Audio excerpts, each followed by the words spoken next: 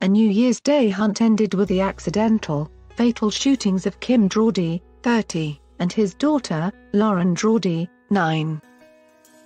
By David K. Lee. A man and his 9-year-old daughter were gunned down in South Carolina by a fellow hunter who mistook them for deer, authorities said Friday. The victims, Kim Drawdy, 30, and Lauren Drawdy, 9, were in a hunting party of 4 as they were working to get their prey into firing range at about 2:30 p.m. on Wednesday. Suddenly, deadly gunfire rang out at the scene in Walterboro, about 50 miles west of Charleston, officials said.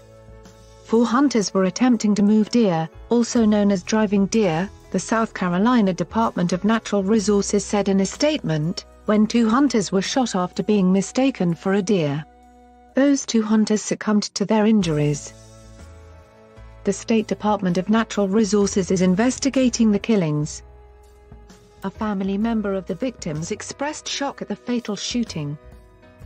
"I was devastated," Benny Drawdy, the brother of Kim Drawdy, told NBC affiliate WIS-TV in Columbia. "I couldn't believe it when I first got the news. I said, it couldn't be. It broke my heart and I couldn't believe it." They were shot by one of their 2 fellow hunters, Colleton County Coroner Richard Harvey told NBC News on Friday. It wasn't immediately clear if the victims were wearing blaze orange clothing, which can help hunters differentiate themselves from their prey, officials said. This accident happened on private property where the wearing of such protective clothing is recommended but not mandated, according to the Department of Natural Resources.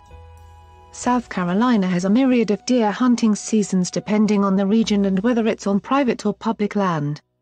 Wednesday would have been the final day of the season for this piece of private property where Kim and Lauren Drawdy were killed, according to the Department of Natural Resources. "Shocked, just shocked," family friend Shirley Williams told WIS-TV. "It should have never happened, should have never happened. How some simple hunting trip can turn into a tragedy is beyond me. I don't know how it could possibly happen."